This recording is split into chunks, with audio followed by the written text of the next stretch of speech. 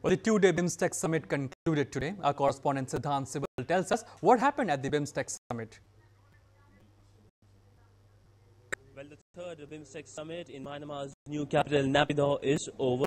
And, well, lots of things were there on agenda. 13 priority sectors were there on agenda. From India's side, economics, people-to-people contact, connectivity, energy, and, of course, security, counter-terrorism dominated the agenda. Prime Minister Dr. Manmohan Singh, in his opening statement, said that the group should not let its geographical boundary impede its growth, and also said that the FTA, the Bimstec FTA, should be expedited as soon as possible. So it seems that economics is the new currency in diplomacy. Now, coming to agenda of other countries, Bangladesh emphasized on climate change, and as the summit came to an end, the declaration called for many things: eradication of poverty, expediting the FTA, as I've said, and also they were signing of two memorandum of understandings and memorandum of association.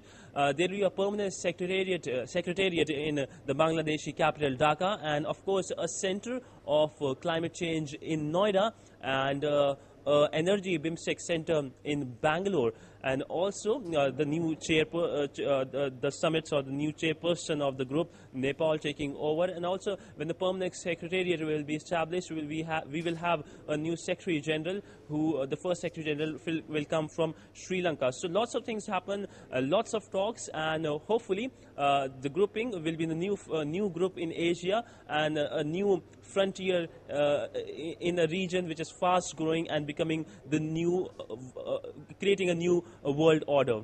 With camera person Puran Chandra Joshi and Thangaraj, this is Siddhant Sibal, DD News, Naypyidaw, Myanmar.